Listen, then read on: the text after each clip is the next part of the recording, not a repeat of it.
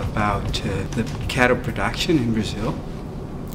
Brazil is one huge country with lots of animals and one of the greatest producers of meat in terms of comparison with the other countries in the world.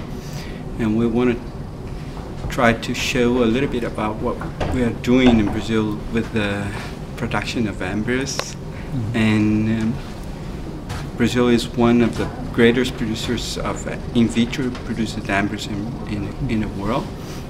And we talk a little bit about the mitochondrial and other cytoplasmic inheritance and how they deal with the nuclear reprogramming during the early embryo development, and how this inheritance are coordinated in order to produce a new individual with a normal gestation with a for long-term survival.